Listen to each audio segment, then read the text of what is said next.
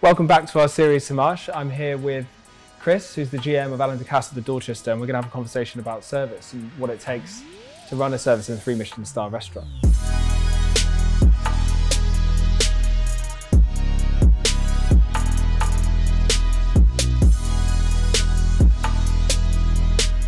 I wanted to start off by talking to you about the different stages of service within a 3 Michelin star restaurant, or any restaurant for that matter, and why they're important.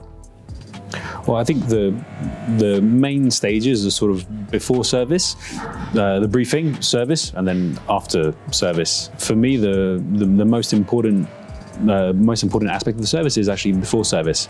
So it's the setup. So getting the restaurant ready. So that's where you concentrate a lot on your attention to detail. So making sure that when the guests come in, everything is perfect. Everything is set to fascinate and to wow the guests. So when they walk in, everything has got to be perfect. From the ironing of the tablecloths to the cleanliness of the chairs to the rolling of the napkins. So there's no creases. Everything's got to be perfect and flawless. And I guess it takes a lot of training, or I guess your watchful eye, to make sure everything's on point. I mean, so how long does it take for someone to train up at something like Alain Ducasse? And I mean, if I was starting tomorrow, what would you tell me? What advice would you give me? I think the main advice would be to watch and learn. So that's really the most important thing. So it's actually watching other people, how they're working, for you to get to know their little tricks that they're using to make sure that what they're doing is quick and efficient and correct. Because the worst thing you can do is actually do a job and then have to redo it because you've done it wrong. Yeah. So if you get the job done right the first time, that's perfect. Then you're at home. Okay. And then I suppose all this preparation leads us on to the next stage, which is obviously the service. How do you want the guest to feel? What is it that you're trying to achieve with your team? When the guests first come in, we want them to automatically, straight away, feel at ease. They don't need to be, it doesn't matter what kind of person they are, they need to come in and feel like they're coming into their home, but not their home, if you know what I mean. Yeah. So they need to feel relaxed and comfortable that everything we are doing for them, and that we're not really overselling or trying to sell them something.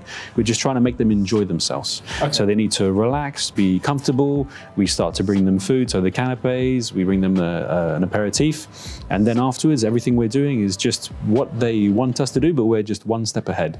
So before they think about what they want, we've already brought it to them. So perhaps in the past, 3-star restaurants, particularly French ones even, have had almost a reputation for being a little bit intimidating, a bit stuffy. I mean, how do you think service has changed over the years in that environment? And I mean, just being here, and meeting all of you, there's nothing stuffy about it at all.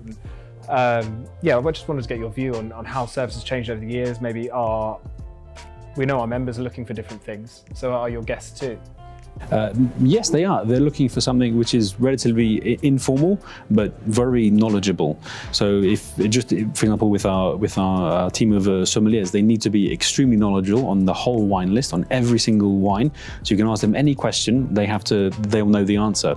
But they're not going to be overly in your face talking about all their knowledge. So it's a lot about reading the guest. I think that's the thing that's changed a lot, is how you deal with each different guest and how you read them to understand what they want and how to give it to them in that time frame. So it goes back to watching, learning. Exactly. Doing what you can. Okay, very interesting. It's always learning. In a restaurant, every day is different. You're never going to have the same guests 2 days in a row. So each day is going to be different. People will come in at different times. They'll order different things. They'll react in different ways. And a restaurant is so personable.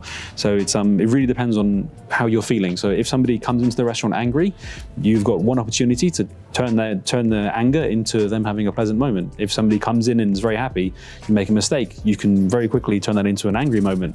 But then how do you get back to them? Especially somewhere here where expectations are understandably very high, for but I guess you guys put it off, so. We try. No, but the great thing is that, it's a beautiful restaurant. People are expecting a lot when they come in, and we're fortunate enough that we do deliver 99.9% of the time. The guests love the food.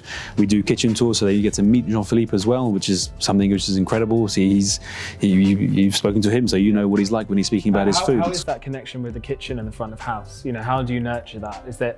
It's not I guess you don't want too much us and them. You want to keep it. No, it's really it's got to be a team. Yeah. So we work very closely with the kitchen. So we still write all of our dockets by hand. So we always have to give them into the kitchen. So we're always talking to Jean-Philippe. Exactly, with Jean-Philippe and Alberto. So it's only a few of us to take the orders. We call away everything manually as well. So we're always connecting and always talking to the team. That goes back to Jean-Philippe's philosophy, which we spoke about in the other episodes, which is that he wants his personality on the plate. Would you say that's similar with service, or would you say it's a little bit more restrained? I mean, we want his personality to come out onto the plate as well. So every time, so whenever he changes the menu, we do a full tasting with the whole team. So he will come out and he will serve us the dish to the whole front of house team, and he will explain everything that's on the plate and the reasons why. That's a good day. It's amazing. I love menu changes. Yeah. So he explains everything, and it's a great way for the staff to understand what he's doing. Yeah. And then we need to then come up with the way that we can transmit that to the guests. Right. So that the guests feel his personality without speaking to him. They understand exactly what's on the plate and why he's put it on the plate. Yeah, so you're this conduit between. Exactly. Yeah, amazing. So he's got to work in that way, and then we bring them into the kitchen, and then he explains it all again in his own way, and they prefer our way, but you know. Thank you, Chris, for taking us through all the stages of service and what it takes to have amazing service at a 3-star restaurant. That finishes off our series, so I hope you've enjoyed it. And if you haven't seen the other episodes, please have a look.